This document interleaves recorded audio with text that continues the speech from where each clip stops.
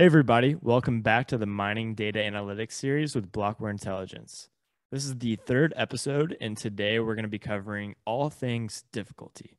If this is your first time to this channel, do me a favor and hit subscribe. Also like this video if you want to see more mining data analytics videos. But let's go ahead and kick this off. Here is a quick chart, if you've never seen one, of Bitcoin mining difficulty. All the metrics that I'm going to cover are going to be based off this metric right here, difficulty. So let's get into these three different metrics. The first one is mining difficulty, Bitcoin mining difficulty. It's basically a relative measure of how difficult it is to mine a new block for the Bitcoin blockchain. And so the goal of the Bitcoin network is to make new blocks come in every 10 minutes. This is what keeps the predetermined algorithmic supply schedule on track, regardless of how many or few miners are joining the network. We have another metric called difficulty ribbon. This is, like I said, a derivative of difficulty.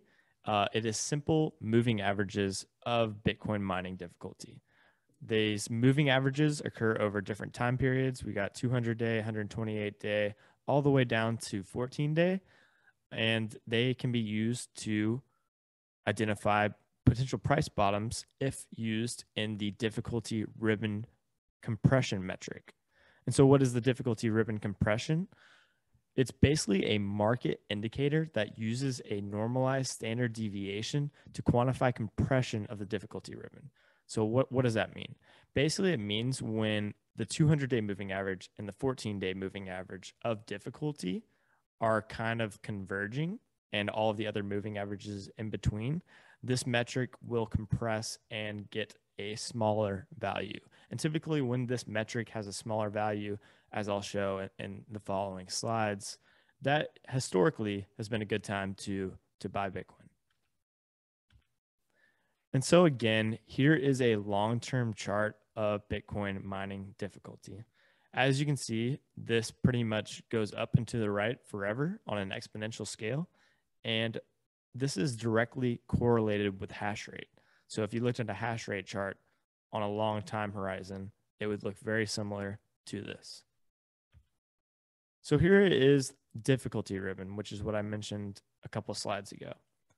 Here I highlighted 4 key historic areas when the difficulty ribbon kind of compressed and the shorter moving averages, shorter time frame moving averages converged closer to the longer time frame moving averages. So as you can see on the very left, we have the 2018 miner capitulation. This is when Bitcoin crashed from 6,000 all the way down to 3,000.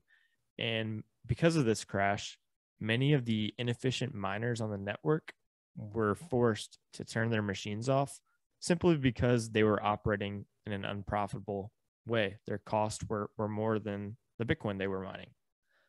After that, we have the 2020 crash.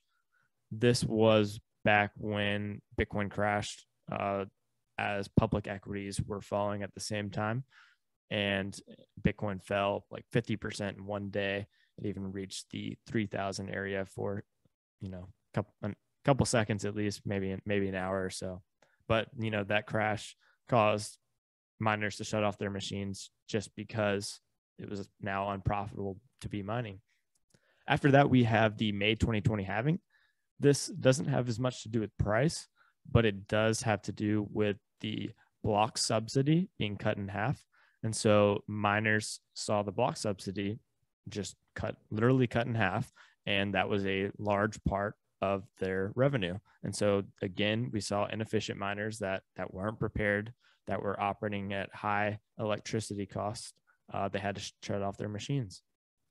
And last, we have the major mining event that happened over the past year.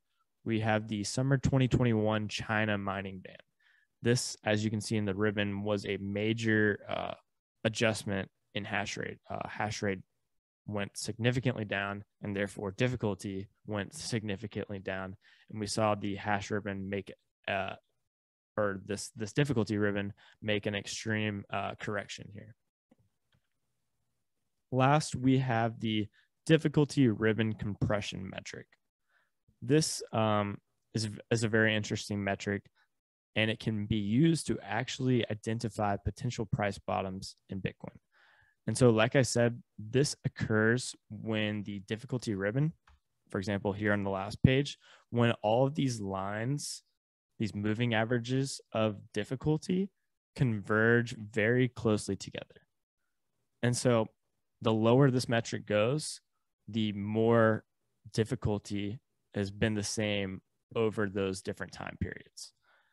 And as you can see, this typically, when it goes to a certain level, marks a great opportunity to buy Bitcoin.